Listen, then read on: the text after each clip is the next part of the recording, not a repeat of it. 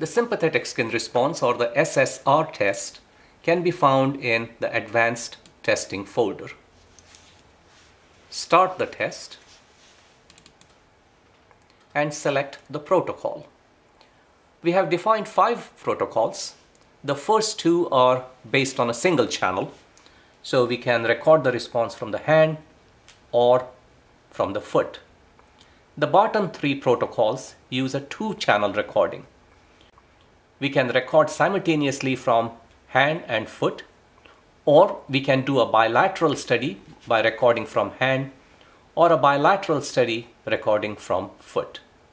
For the purpose of illustration, we will record from the hand.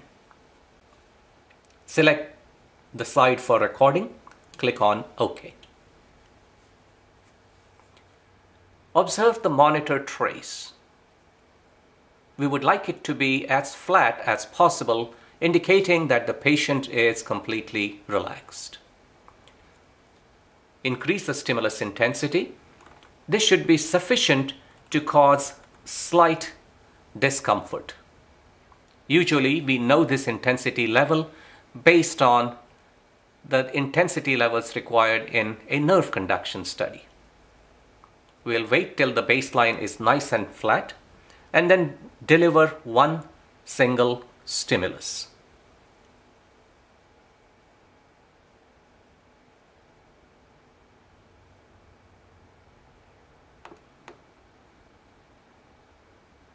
And we can see the response in the monitor trace area.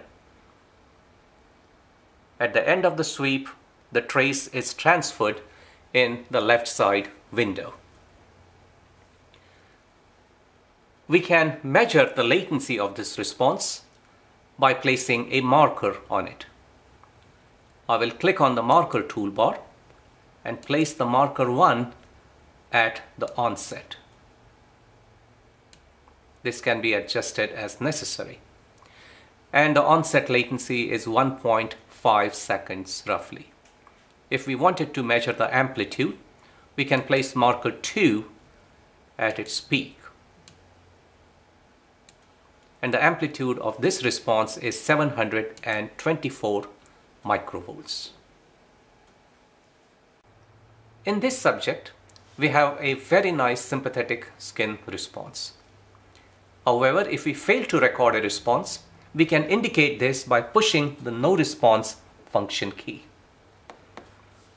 Notice in the result table, the measurements of latency and amplitude are removed, and the cells are replaced by the phrase NR for no response. We can restore the measurements by pushing the no response function key. Having completed the test, we can exit by pushing the gray triangle key.